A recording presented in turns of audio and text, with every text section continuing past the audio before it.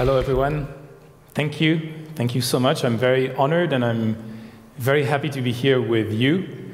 I'm sorry I didn't bring flying robots or viral videos. Actually, I didn't even bring pictures, because I want to talk about the invisible.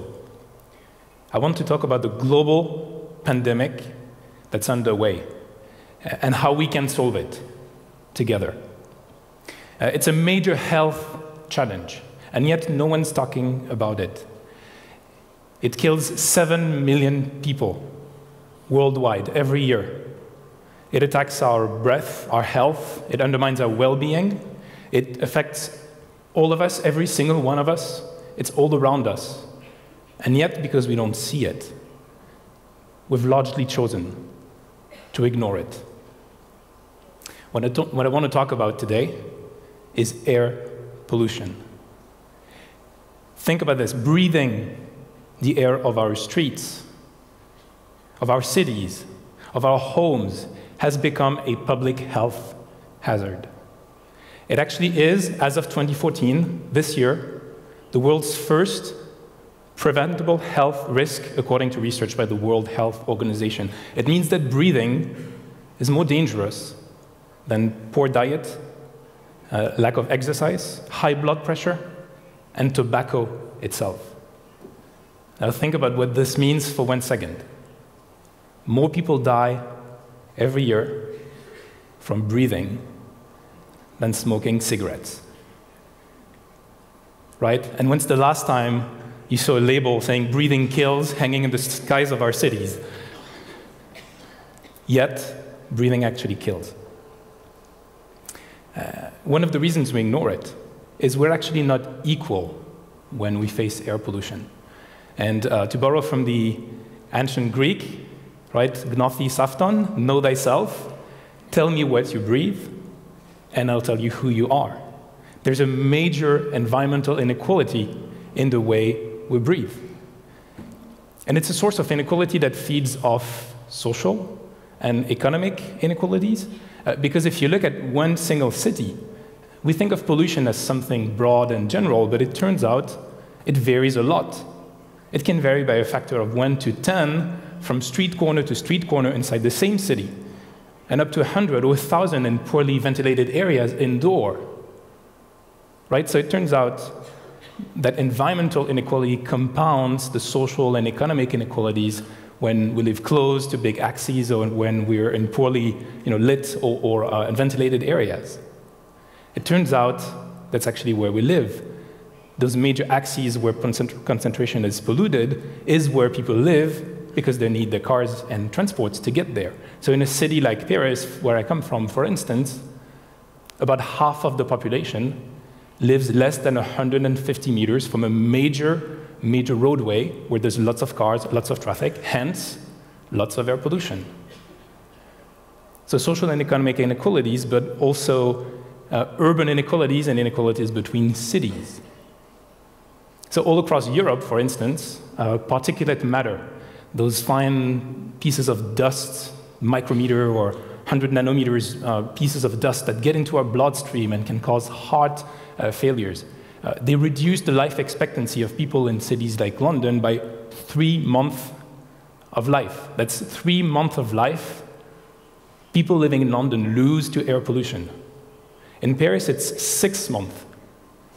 In Athens, it's a whole year. And in places, the worst places in Europe, some cities reach nearly 2 years of life that is lost to air pollution. And that's only Europe. Because the main inequality today in air pollution is the north-south boundary. The gap between Europe, where pollution is a problem, and the emerging world, where it's a huge challenge, is incredible. And as industries are booming, as populations in the emerging world are becoming part of this new emerging and rising middle class, of course, they're beating the records of air pollution year after year after year, and the megapolis in Africa, in India, in China are beating those records. And air pollution emissions are strongly linked to global issues, such as climate change. It turns out, actually, one of the main reasons we should cut climate change and carbon emissions is the health co-benefits of reducing those emissions. And there's a paper in Nature released this year that shows that if we cut carbon, we will save lives. So the health benefits of carbon policies actually outweigh their costs. So in a sense, the question of what we breathe is not really an environmental question. It's not about being green. It's not even about our health. It has become a geopolitical issue and a strategic question. And I don't know how many of you have seen Christopher Nolan's Interstellar movie lately? A few hands? Well, then I'm sure you'll agree with me, right? That to a large extent, the future of mankind is in the air. So if we look at what we breathe, then we should have optimism. This should be a good news. If our air is important, if it's our future, that should be good news because our future has been incredibly bright for the past 2 centuries and a half. Believe it or not, since the beginning of the Industrial Revolution, humanity has made leaps and bounds in terms of progress. The health system is incredibly better. We've saved millions of lives thanks to antibiotics. We've wiped diseases off the face of the earth. The water we drink, it's a major challenge, but it's incomparably better with the water system and the sanitation issue that we had before the Industrial Revolution. Food itself certainly is a challenge, but the Green Revolution has put food on the table of billions, right? And yet the air we breathe, if anything, is worse than since the beginning of the Industrial Revolution. Why is that? Why is it actually becoming worse and worse and worse as the emerging worlds develop? This is not logical. Every day, we eat in about 1 kilogram of food. We drink about 2 liters of water. That's 2 kilograms. Any guess on how much air we breathe in? It's going to be difficult. It's actually 10 times more. We breathe in 20 kilograms of air. Every single one of us in this room breathed in 20 kilograms of air every day. And yet, the air we breathe has become worse. And compared to food, water health, it has not improved. Why is that? Well, I'm sorry, but we should actually breathe it. We should actually blame it on the Greeks. And specifically on a Greek mythological figure, and that's Prometheus. Right? Because Prometheus stole the fire from the gods, he brought it to mankind, and in a way he brought us freedom with this fire. He brought us the lights that expanded our lives, right, well into the night, allowed us to read, allowed us to expand our minds. He brought us the combustion engine, which shrunk the world to our size, thanks to the car. It brought us the mechanical power that extended our arms' strength and made it possible for us to stop living out of the sweat of our brows. But for all his efforts, Prometheus had his liver eaten by eagles, you know the story, and we ourselves had our lungs eaten by air pollutants. And that's the bad news here. Those pollutants are the heart of human activity because nitrogen oxides are the heart of combustion engines. Those pollutants that attack our health and our lungs at high concentrations are the byproducts of the combustion engines. Their own byproducts through photochemistry, the ground-level ozone, not the good one, right?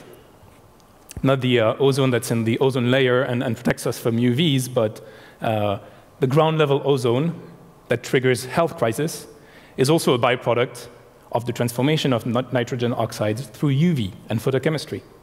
Particulate matter that we talked about is also a byproduct of combustion. And if you look at hydrocarbons in a more general fashion, every piece of plastic, every industrial material that we touch comes from hydrocarbons and releases harmful, volatile organic compounds into the atmosphere and into our lungs. And so there's good news of progress over the past 2 centuries and a half, but there's bad news because air pollution is at the heart of human activity. And unfortunately, I would go further. Air pollution is at the heart of one of the major features of civilization. It's at the heart of our cities. Now, you may remember last year, cities passed a quite significant mark because half of humanity now lives in an urban fashion, inside those cities and inside those mega cities that are developing around the world. How is that going to scale when, in about 15 years, will be about 65% of us living in urban conditions, in ever-growing megacities in Africa, in India, in China, where, because of the sprawling size of those urban territories, there are always more cars that are needed to cover always more distance and transport more goods from one place to another, which means always more air pollution emissions. Well, that's the bad news. But the good news about cities is they're as much part of the problem as they can be a part of the solution. Because what's great about cities is that they're platforms, right? New cities are platforms for new solutions. They're where the creative class has risen. They're where civilization here in Athens was born. They're a laboratory where innovators can do away with the past and bring in new ideas, work on them, collaborate, like the drones we just saw, and bring new ideas into the future, solve the problems that we're facing. And most importantly, cities are where ideas go to scale. If you solve a thorny issue just like air pollution in one city across the world, if you find the right tools, the right combinations of policies and technology, then you can actually scale it all around the world. So cities have a chance to be infectious in a good way by spreading ideas and spreading solutions that work. And so that's why I'm actually very optimistic that in our lifetime, we have the tools and we can harness the solutions to solve this health crisis that air pollution, our very own environment, has become. So what sort of solutions can we harness? Well, of course, I'm a technologist. I'm absolutely amazed by what we just saw, and I think that the convergence of all these technologies coming together, the bits, the atoms, the electrons, this great convergence is going to lead to a lot of new ways of doing things that will be part of the solution. Right? First of all, of course, there will be cleaner energy sources. So we can produce the same amount of energy by emitting less pollutants into the air, solving climate change while reducing the mortality from air pollution. But that's a very long-term prospect. It's going to be difficult. Yet, new technologies compound. New batteries technologies will help electric cars become a reality, right? That in turn will help create, thanks to artificial intelligence and distributed systems, to create autonomous transportation, which will be more efficient, taking some cars out of the road. We'll see the Internet of Things develop and very much add sensors and intelligence to all of our industries, to our lives, to the very fabric of our cities.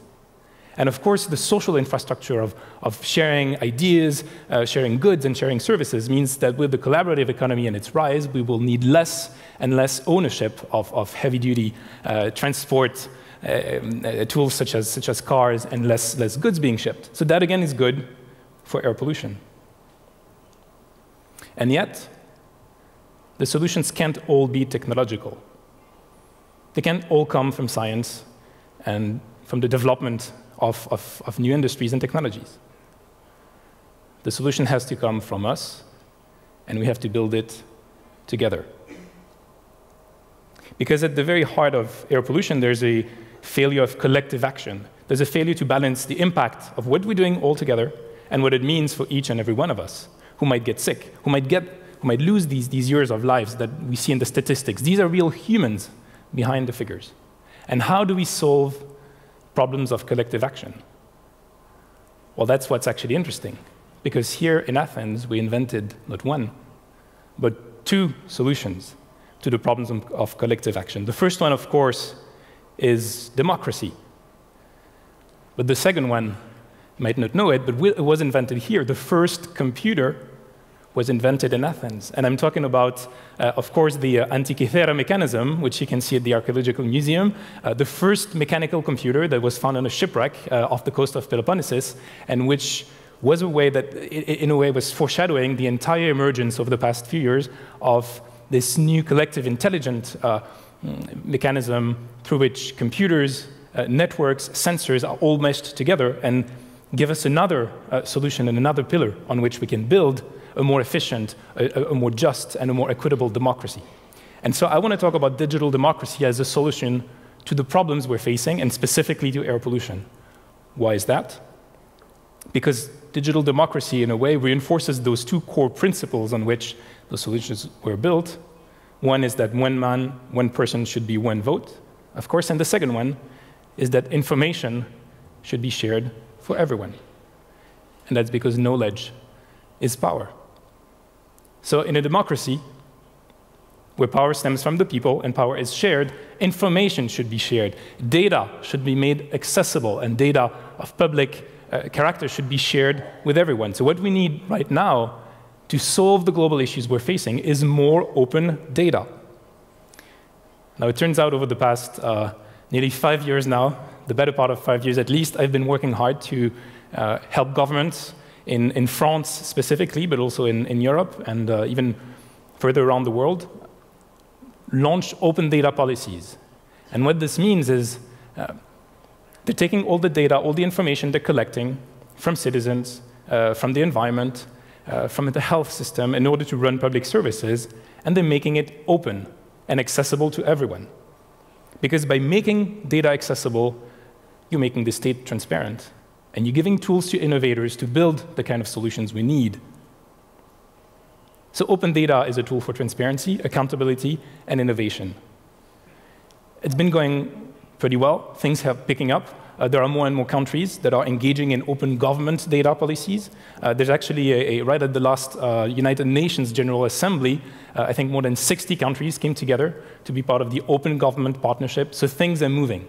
But unfortunately, 5 years is way too long. It's personally frustrating, but it's frustrating for the world as well. This has been too slow. This movement has been too tame. We need to go faster, and most importantly, we need it to be a tool for change for those who can actually lead change today. And I'm talking again about cities. Because think about it for a moment. Cities are the ones running the public services that mean the most for most of us every day. The schools, the transportation systems, the air quality networks. And if cities can be open, then we can find solutions together. Sure, it's difficult. Certainly, it might be challenging. And yes, the fact that you would become more transparent is not something that's easy for an elected official. But yet, see it this way. Sparta didn't have walls, right? The legend is they had their own bodies. They did not need ramparts or walls around the city. Well, if you're strong enough, if you're confident in the strength of your democracy, you don't need walls in your government. You should be able to be open. You should be able to open your data to be fully transparent to your citizens and give them the tools to bring in the change we're trying to see. And that's specifically true of air data. Municipalities around the world are collecting data on the air that the citizens breathe. They're doing scientific measurements, but most of the time, they use it for themselves, and it's not open to the rest of the public. And so, as a way to solve this crisis I was describing today, I want to use this moment to launch a call to mayors worldwide. Make your air transparent. Make it visible. Make your air data open. Make the collection of environmental measurements and pollutant concentrations you take in year in and year out in real time around those networks, make it transparent and accessible to everyone. Let the conversation begin on environmental equality. Let people use this data to build new solutions, new ideas. Let us all be part of this collective solution, and let us clean the air we breathe thanks to the data you will open. So open your data, help make the visible invisible, and together, let's make our cities breathable again. Thank you very much.